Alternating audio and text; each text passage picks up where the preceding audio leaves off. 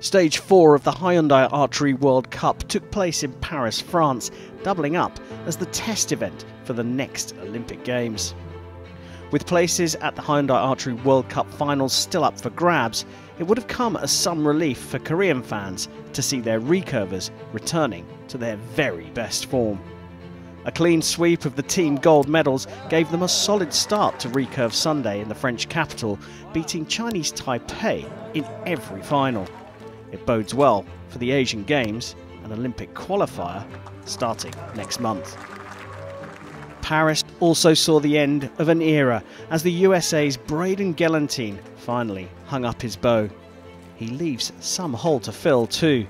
The 2004 World Youth Champion had a senior career which spanned 2 decades, during which he won an incredible 12 World Championships, 3 Hyundai Archery World Cup finals and a whopping 35 World Cup stage gold medals. Qualification for the finals in Mexico is now complete. For compound women, the stage winners Venom from India, Great Britain's Gibson, Cho from Korea and the USA's teenager Ariole are joined by ranking qualifiers Lopez from Colombia, Denmark's Gelantine and India's new world champion Swami. For the compound men, Slovakia's Bazanski and the Indian pair of Jaukar and Verma qualified by winning stages, as Schlosser of the Netherlands, Denmark's Fullerton and the USA's Lutz and Sullivan head to Mexico via their ranking. On the recurve side of things, women's stage winners Lim of Korea, Great Britain's Healy and the USA's Kalfol all head to Hermosillo. Just a little bit of movement, she puts it into the 10 and Kalfol has done it and you can see what it means to her.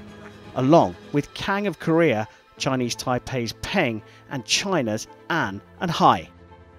They are all joined by the men's stage winners and Kim Woo-jin qualifies at the Last Chance Saloon here in Paris, along with Brazilian world number 1 Dalmeida, Italian Nespoli and the Moldovan Olaru, and the ranking qualifiers Lee from Korea, the USA's Ellison and Indian Bomber Devera.